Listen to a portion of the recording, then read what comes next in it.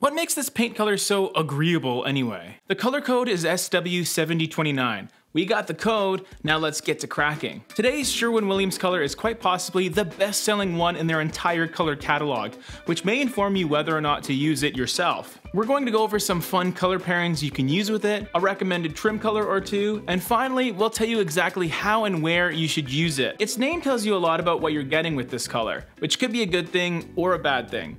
It's classified as a mid-tone neutral grayish, which is a balanced combination of gray and beige.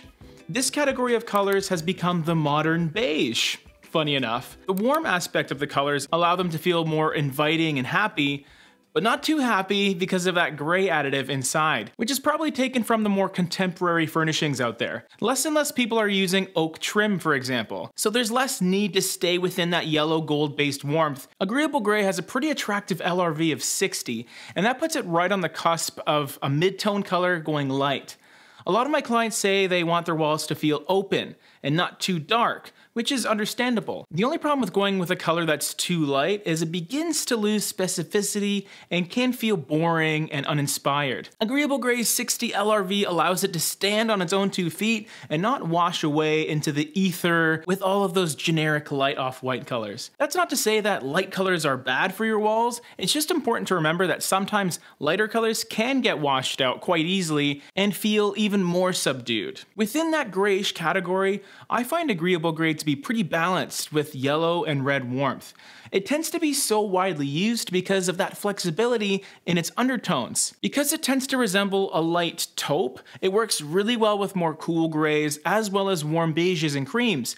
But the undertone that I see pop up most often is a slight purple touch. And it's largely to do with its interaction with cooler lighting like direct daylight or LED lighting. When you have a color that's this neutral, it becomes even more dependent on your lighting conditions. But the good news is, if you like these sort of gray-beige colors, there's a good chance that the other neutrals in your room will also shift in the same direction undertones-wise. It's going to be pretty hard for Agreeable Gray to clash with anything in your decorative space. What are some similar colors to compare with?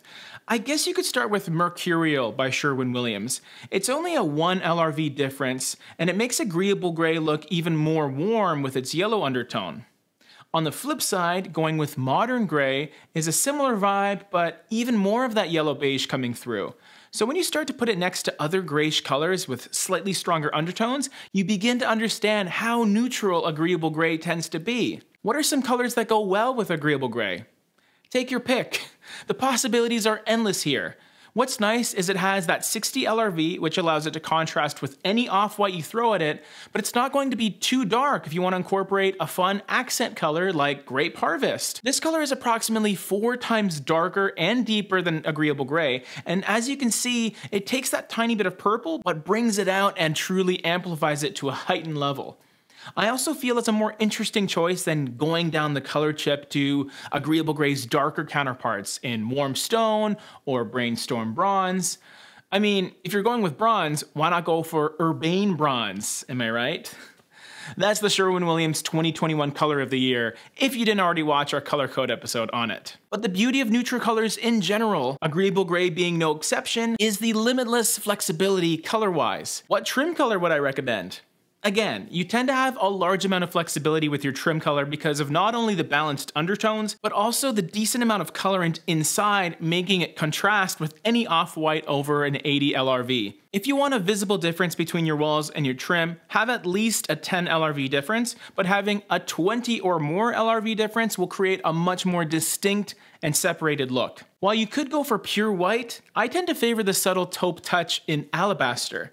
Now sure, pure white is a bit lighter and perhaps more stark, but with that added brown and Alabaster, it sort of completes the overall look for me as a trim color. Alabaster and Agreeable Gray were really made for each other. Also, if you have any of that natural wood trim, whether it's oak or walnut, Agreeable Gray will work just fine. In fact, it was my 3rd highest recommendation on our oak trim list. And now for the big question, where should you use this color?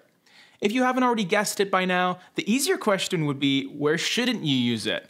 Agreeable Gray has an immense amount of versatility as a wall color. It's not quite light enough to pass as an off-white, so if you were using it on your trim, then I would perhaps recommend an off-white on the walls to create contrast.